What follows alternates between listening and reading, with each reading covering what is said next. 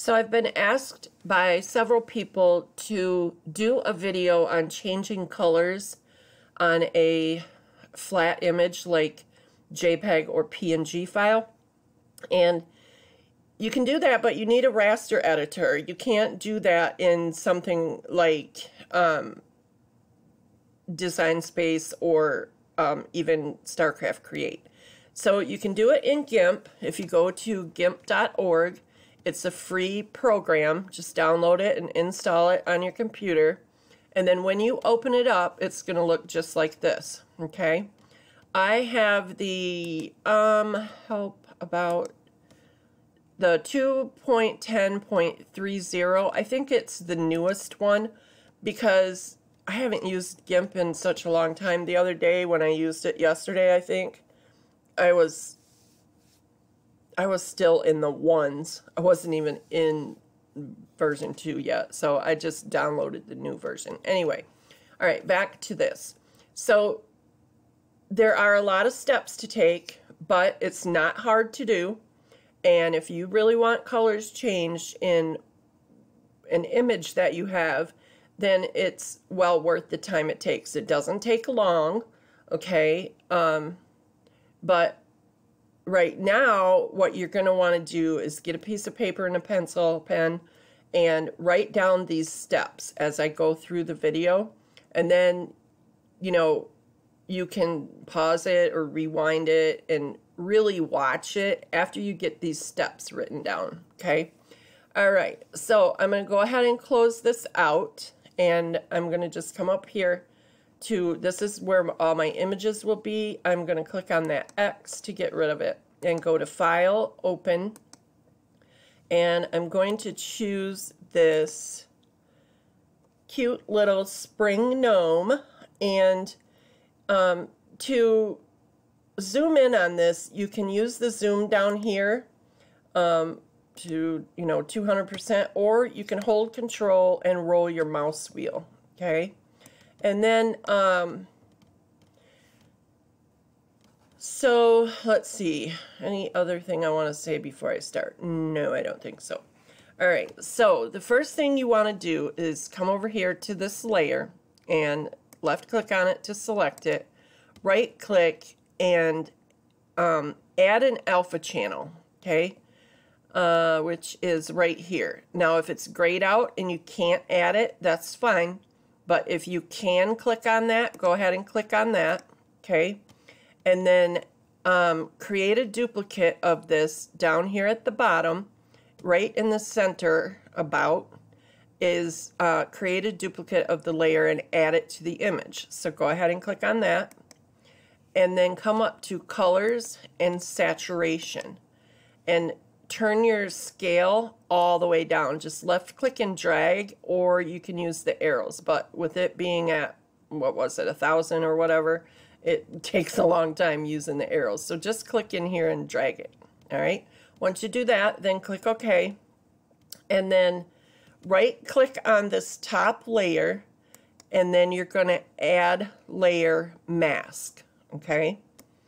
Then make sure that black full transparency is selected and click add. Then you're going to come over here to the left to your brush tool and select that paintbrush. Over here on the right, you have all of your styles of brushes. Just choose the number 2 hardness. This is number 2 hardness, but it's 0.25. This one is 0.50. So choose the second one here. That's the one I always use anyways.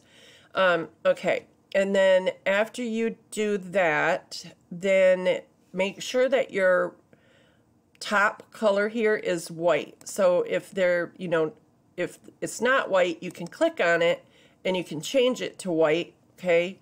Or if there is a white, just use these arrows to swap them. Just make sure that the white is on the top, okay? And then what you're going to do is you're going to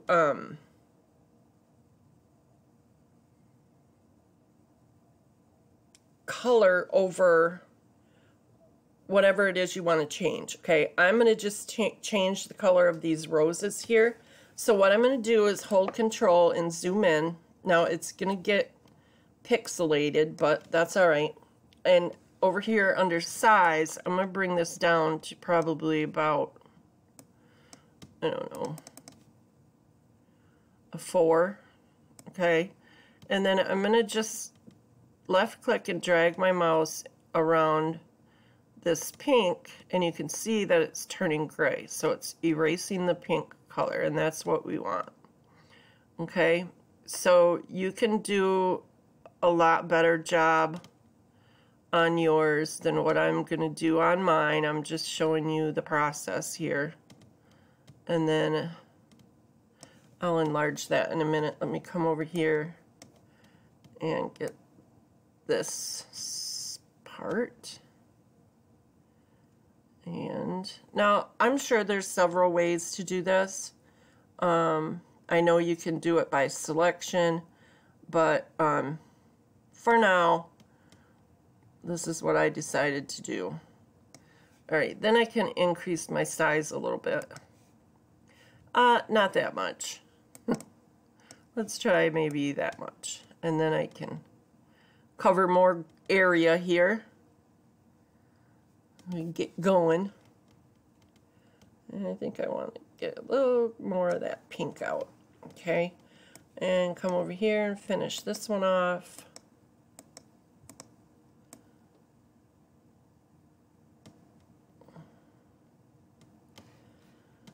Okay, so once I've done that, then I'm going to come back over to the right and right click on that layer, and I'm going to apply a layer mask. Okay, and then I'm going to duplicate that. Then I'm going to come to colors, colorize, and you can already see that they've changed. So I have hue, saturation, lightness. If I don't find the color that I like here, I can, play with these sliders. However I want to decide to change the colors. As you can see, I missed a bunch of spots, but you can watch for that. And you can go back to your layer and grab your brush and fix anything that needs to be fixed. Let's see. Let me cancel out of that. And let me just move this slider for the hue. And I think I want like a purple. Maybe even lighter or darker. I don't know why I'm wasting so much time. Sorry, guys. All right, so then choose your color and just choose OK. All right, and then zoom back out, and that's it. You're done. So sorry about that. I just knocked something over. So you can come to File and Save As, and then I'm going to save it to my desktop, and I'm going to name it Purple Gnome.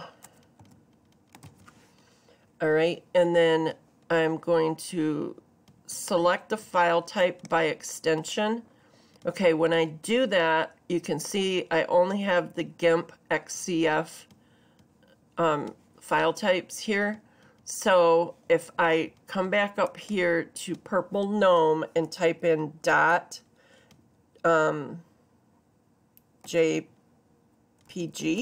for JPEG and click Save, this box is going to come up, and I can click on Take Me to the Export dialog, and then click on Select File by extension, and then I can find JPEG, and click on that and click Export.